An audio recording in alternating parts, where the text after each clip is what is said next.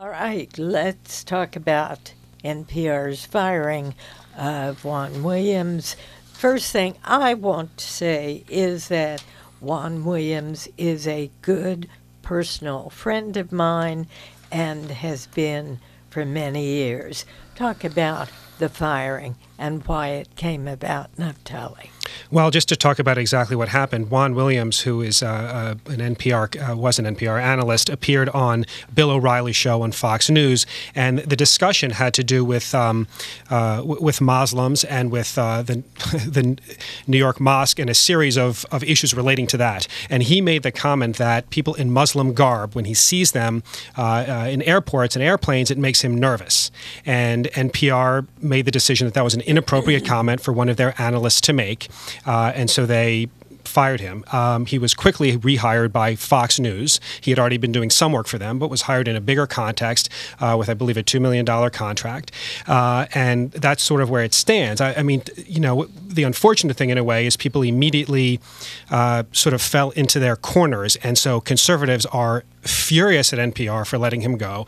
Liberals are mad at Fox News for hiring him, and I think everybody's kind of going back into their ideological, corners in a way that's unfortunate. It seems like everybody's yelling at each other right now over an issue that really originated in a discussion of Muslims and 9/11 and things that are kind of important to talk about. You know, the other thing was that Bill O'Reilly went on to make further disparaging comments about Muslims, saying that it was they who were responsible for 9/11.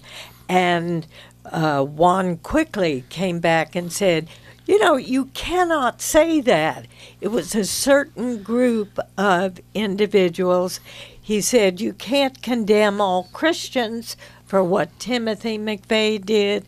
What do you think, Susan? You know, the headline on the Washington Post editorial this morning is "Rush to Judgment," and I think that's the reaction of a lot of people, and some comparisons even to the case of Shirley Sherrod, the Agriculture Department staffer who was fired. Two things we'd want NPR to do. One is to look at the entire interview, not just the clip that got pulled out. About being nervous when he's at an airport and sees people in Muslim garb. Make sure that the whole context, you're making a decision in the context of everything he said.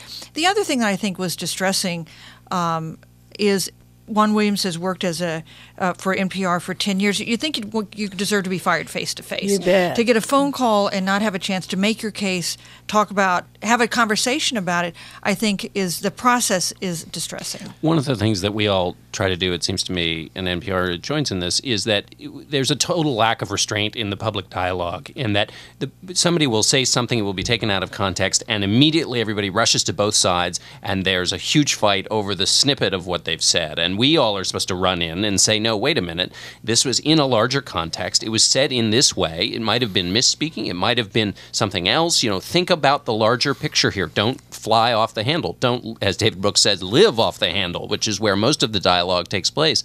And so it seems in this case that NPR has gone against by sort of joining in the off-the-handle behavior that in the press we kind of work to push against. Although I mean, one thing that NPR does say is they are looking at the bigger context, and this isn't the first time for him. That if this was perhaps an isolated incident, they might have handled it differently, but that they've had repeated experiences like this with him, and this was just the last straw. That's how they portray it. This is not coming from me, but that's certainly the case that they're making.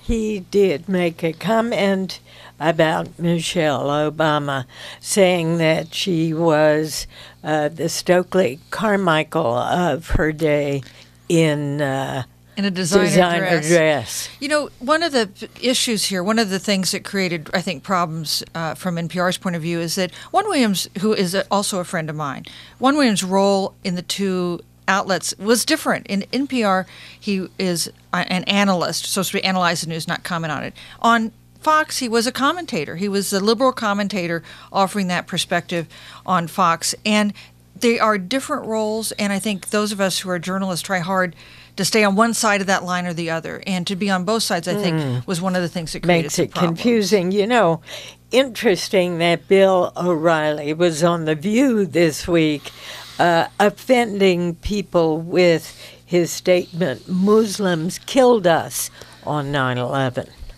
Yeah, that was another one of these media kerfuffles. You know, he appeared on this program, The View, and he made that comment that you allude to about Muslims killing us on 9/11. So 2 members of the host panel got up and walked out, and then he apologized, and then they walked back on, and that's what actually led to the discussion with Juan Williams. And so I think what all this stuff says to us, the discussion of the 9/11, of the mosque, of 9/11, these media episodes we've been talking about, is simply that the country is still in the throes of a very difficult discussion about Islam and Muslim extremists, and there's a lot of heated feelings on both sides, and those seem to me like issues that we just haven't resolved, and until we do, there's probably going to be further episodes like this. Would you agree with that, Susan? We're going to continue to... You know, lots of people are saying, how come there wasn't this kind of outrage over Helen Thomas? Well, there was a fair amount of outrage over Helen Thomas, and but she no one was forced to retire. supporting her. No one was supporting her. There were a lot of people who expressed outrage, saying she had no right to say those things. Very few people supporting her. And you're listening to the Diane Rehm Show.